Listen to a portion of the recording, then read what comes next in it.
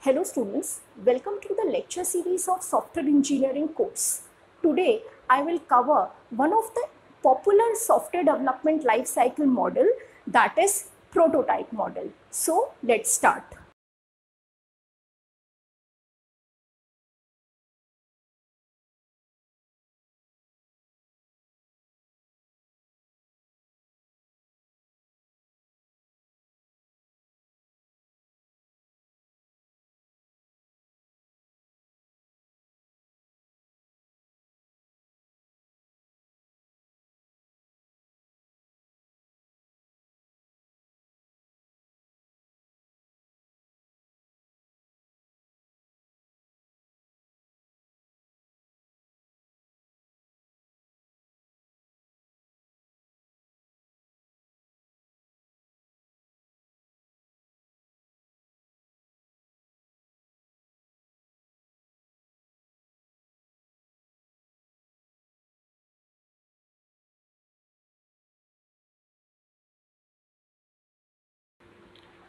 So prototype considers to be a working model of a software with some limited functionality, and this prototype model is used when the customer do not know the exact project requirements beforehand. In this model, a prototype of end product is first developed, tested and refined based on the customer's feedback or suggestions repeatedly till the actual accepted prototype is achieved, and this accepted prototype is the basis for developing the actual software system. So this is actually the prototype model. And as you can see in the diagram, the phases that comes under the prototype model. So as you can see, the prototype model starts with the requirement analysis. So in the requirement analysis phase, requirements of the software system are defined, and during this process, the users are interviewed to know their exact expectations from the software system. In the second phase, that is the quick design, also called preliminary design.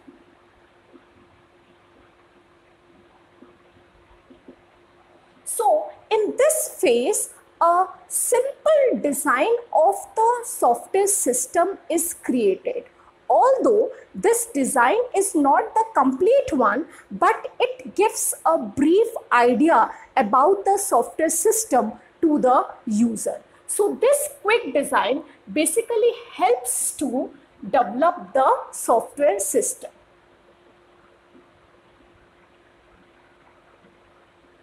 Now the next phase is build a prototype. In this phase, a prototype is actually designed based on the requirements gathered from the quick design. So basically, this is a working prototype of the working software of the actual software system.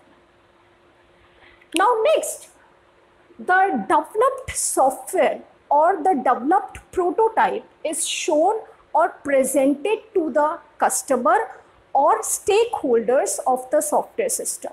So valuable feedbacks and suggestions are collected to for enhancing the in the software system during the development process. So this is the customer evaluation of prototype. So once all the requirements are collected, if in the refined requirements, if the customers are not satisfied with the current prototype, then development team may have to refine the prototype by accommodating all those feedbacks or suggestions to the current prototype, and until all the requirements specified by the users are met.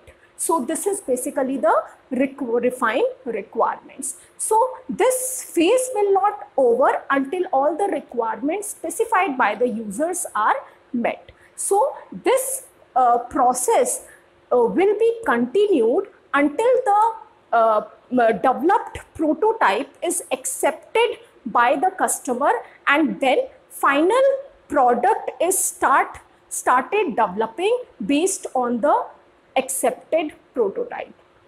So this is all about the prototype model.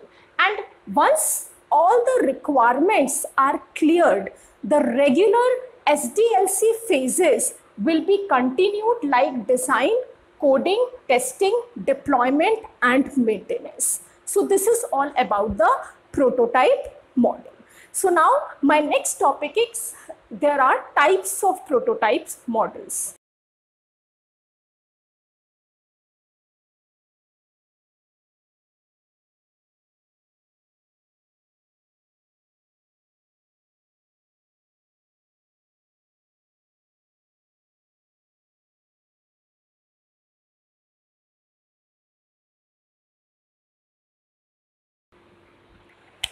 So there are 4 types of prototype. The first one, rapid throwaway prototype model.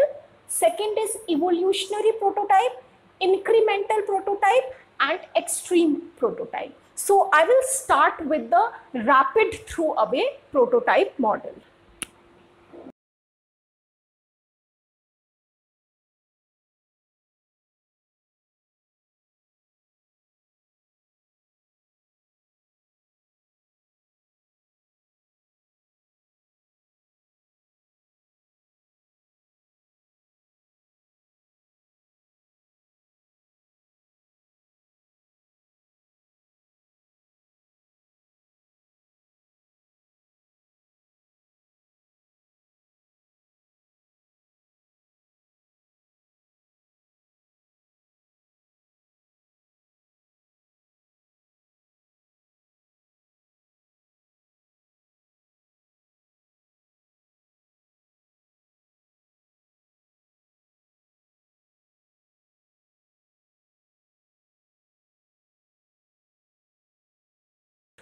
So rapid throwaway prototype. So this prototype is based on preliminary requirements. So as rapid means quick. So here a quick prototype is developed to see how preliminary requirements will look visually. So after that, customers' feedback and suggestions drives changes to the requirement until prototype get accepted. In this model, the developed prototype is discarded and will not be the part of accepted prototype.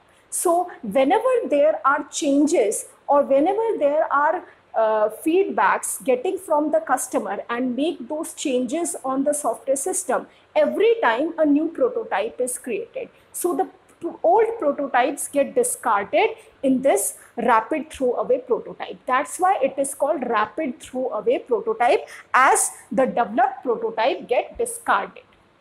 Right? Now the second prototype is evolutionary prototype.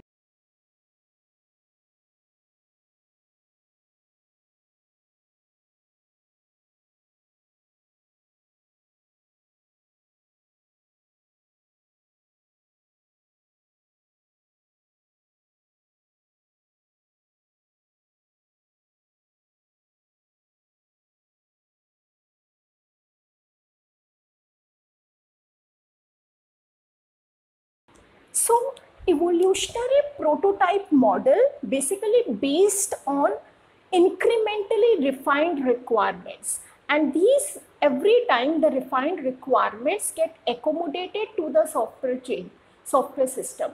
Also the customer's feedback and suggestions are also considered until the prototype get accepted. So these kind of prototypes are basically good for those projects where the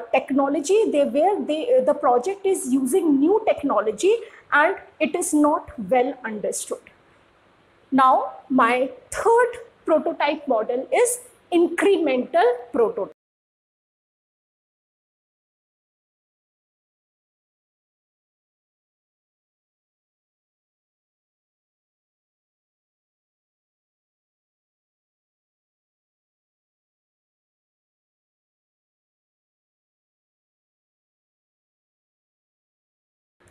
So in the incremental prototype, the final product is decimated into small different prototypes and then developed each prototype individually. Eventually, different prototypes are merged to the final product. So this kind of prototype saves feedback time of the customer and the application development team as well. So the last prototype model is extreme prototype.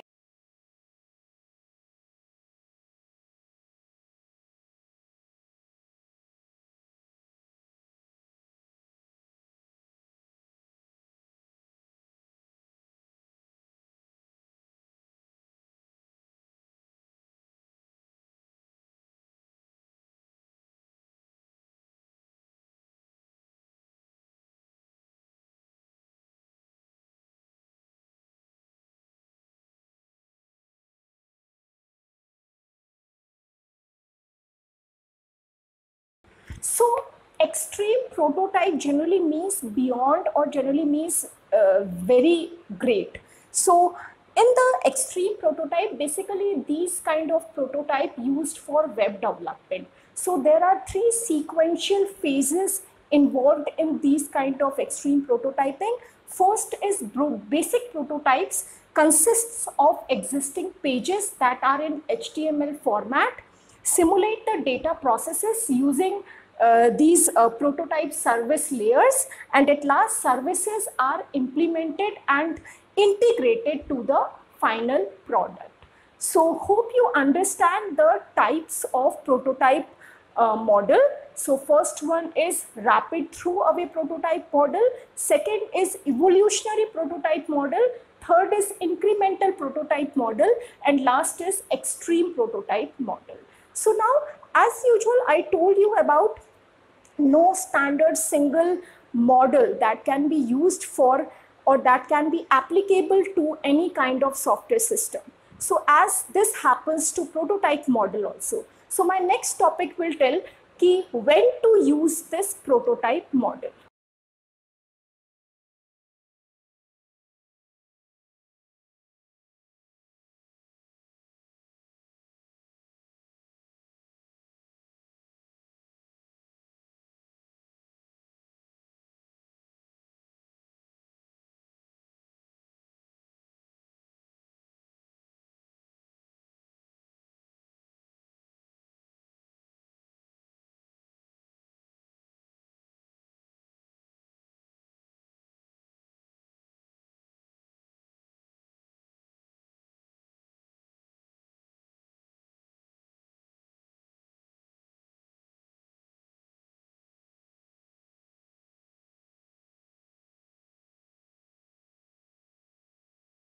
So there are three reasons we need to use prototype model.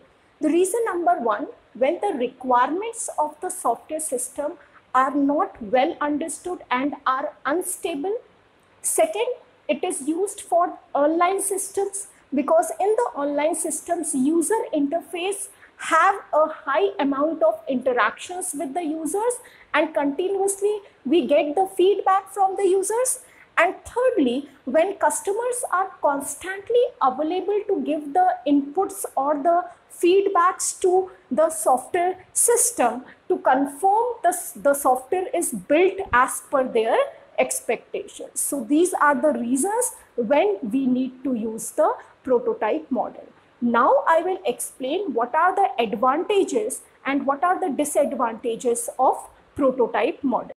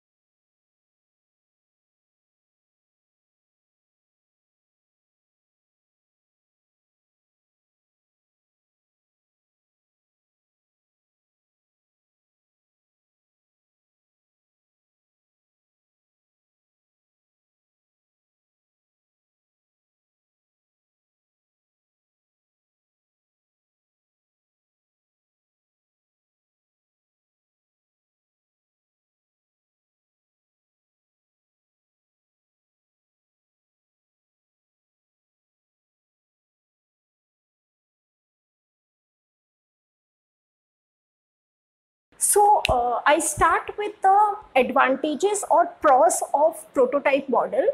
The first one is increased user involvement in the product even before the implementation, because we involve the customers for their suggestions and feedback until the prototype get accepted.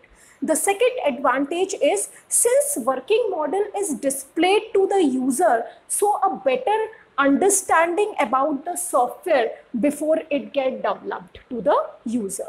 The third, it reduces time and cost as the defects are detected earlier in the requirement phases. Quicker user feedback available, leading to the better solutions. Whenever we get the feedback at in the earlier stages, so obviously we would get better results. And at last, missing functionalities can be identified easily in the prototype model. And now come to the disadvantages of prototype model. The first one, risks of insufficient requirements owing too much dependency in the prototype. As once the prototype get accepted, so all the requirements mentioned on that prototype will be going on to develop the actual software system. So such kind of risk may be involved into it. Second, users may get confused with the prototype or the actual software. The third, this method has increased complexity of the software as scope expands beyond original time, because this model is totally based on the customer's acceptance. So if there is any delay in the customer's acceptance, then obviously the project may go beyond the project plans. Developers may try to use the existing prototype to build the software even if it is not technically feasible. There could be a possibility while using prototype model that developer try to use the prototype for developing the actual software, but whether it is technically feasible or not. And at last, efforts invested in building a prototype may be too much if it is not monitored properly.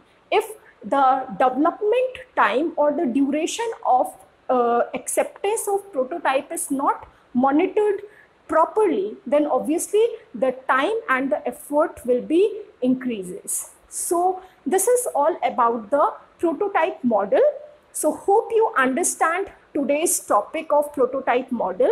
If you do have any kind of query, you may write in the comment box. So thank you students, keep watching and listening.